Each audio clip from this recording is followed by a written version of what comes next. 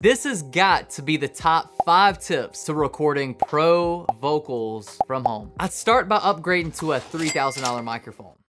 So if we haven't met, I'm Jordan Eastler with MyAudioAcademy, and today I'm giving you my fail-proof methods to get those professional studio quality vocal recordings from your house. Almost all, if not all, of these methods are completely free, and if you stick to the end, I'll be sure to throw in some tips and tricks and potentially throw in some free stuff. Let's go. The first thing that we gotta talk about is acoustics. You ultimately wanna be able to find or create a space in your room that's the most dead.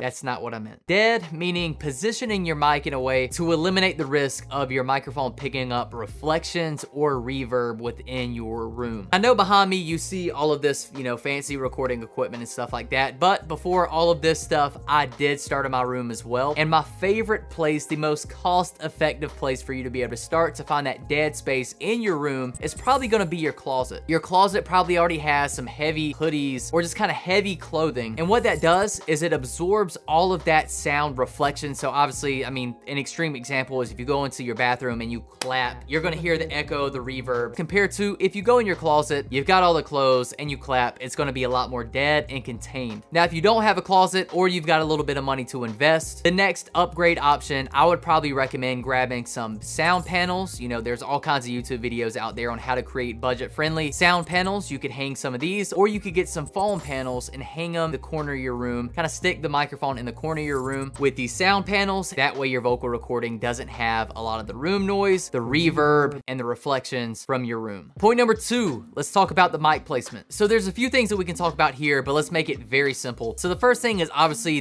hey, where do I place the mic in front of my singer? I like to put the top of the mic right at the top of your singer's top lip. That's a great starting point that typically works in most scenarios. I think another thing worth mentioning in this portion of the video is how close or how far away your vocalist is to the mic greatly impacts the vocal recording. So if you're right up onto the microphone, you're gonna get a lot more intimate and a lot more rich, a lot more full sounding vocal. Or if you start to kind of pull your vocalist back from the microphone, it's not gonna necessarily be as rich, as full, but it may work if you've got a vocalist that's going to be kind of belting out loud vocals. This is gonna kind of help you prevent the vocals from distorting. Whenever you get really close to the microphone, there's a term called proximity effect. There's countless videos explaining that here on YouTube, all kinds of blogs. That's something you may want to check out too if you want to learn a little bit more about how close or how far away you are from your microphone really affects the vocal recording. My most common setting is getting your client right up on the pop filter whenever they're recording, and the pop filter is something that we'll cover in the next point, which we'll get to here shortly. And just a quick hack, this is something that I picked up from a friend of mine, an incredible Grammy award-winning audio engineer, Kevin McCluskey, so shout out to my guy. If you got a vocalist that has a really bright vocal, or maybe your microphone is just a naturally bright microphone, there's a little bit of high end, it makes it sound a little bit too unnatural. What you can do is you can actually tilt your microphone downward, and what that does is it kind of rolls off the high end just a little bit, kind of creating a more natural vocal without having to go out and buy another microphone, which is always a plus on the come up. So tip number 3, we got to talk about the pop filter. If you don't know what a pop filter is, this is what it looks like how I magically revealed that thing.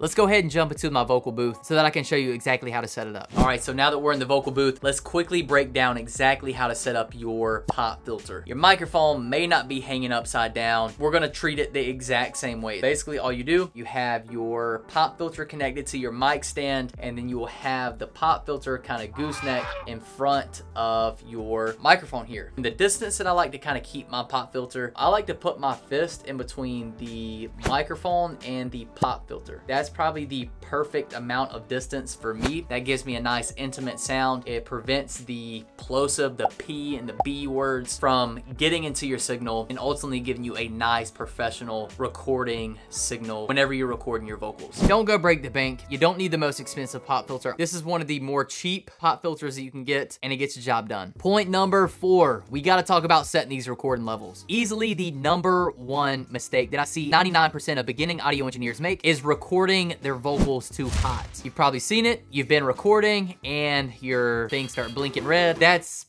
not good. If you're recording vocals to a pre-mixed instrumental or beat, this beat is likely very loud, which is great whenever you're playing it back on your phone, but it's not so great whenever you try to record your vocals on top of it. The easy fix, the easy solution, we gotta turn down our beat. Ultimately, what I do is I turn down the instrumental by -7 decibels. That way I'm not having to turn my preamp so loud, the little gain knob on your interface. I'm not having to turn that up so loud, which greatly decreases my chances of distorting or clipping my vocal recordings. Because if you do this, there's no way to fix that whenever you're trying to mix your vocals. No! So let me show you how I would set my gain. Don't laugh at me. This is literally my very first interface that I ever got. There's no chance they make this thing anymore, but it functions very similar to any type of common interface. Instead of cranking my gain knob way too loud, I like to start maybe about 9 o'clock. That may be a little too low, or it may be a little too loud depending on how you record your vocals. But what I'll do is I'll kind of keep my finger on the gain knob on my interface and dial it until my signal is right at about the green, maybe even getting kind of close to the yellow signal within my fader. Ultimately, what we don't want to have is we never, ever, ever want our vocals getting up even close to the red. It's going to be clipping, and like I mentioned earlier, there's no coming back from that. If your vocalist is dynamic, aka they're quiet and they're loud, I'm gonna probably get them to give me a practice take of their most loud spot. That way I can dial back that gain knob to prevent the risk of distorting their vocals. If you've been getting some value, you're growing your confidence, go ahead and hit that subscribe button. I promise you, we're gonna give you all the tips and tricks, hacks, all the trainings and tutorials to help you grow as an audio engineer on the come up. And if you're a Pro Tools user and you're just getting started, we've recently just created a completely free 30+ page PDF guide. This would go hand in hand with the training that you're watching right now to help make learning Pro Tools simple. Yes, I said learning Pro Tools should be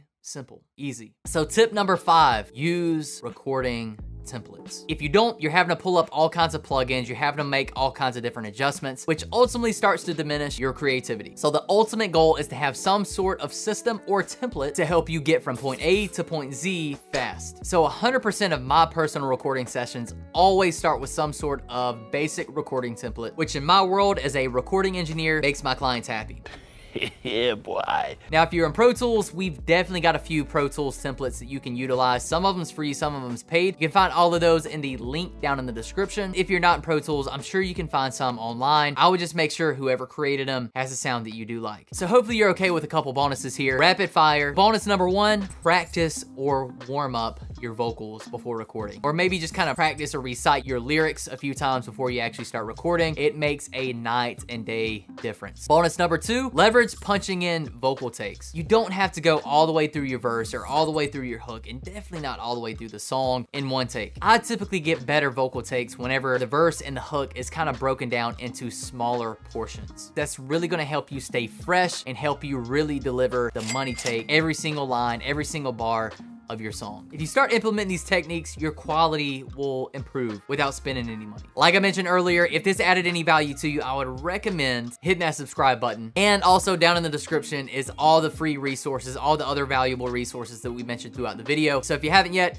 go check those out. I think they will be super beneficial to you on your journey as becoming an audio engineer. We'll catch you here soon. This is Jordan with My Audio Academy, and I'm getting out of here. Peace.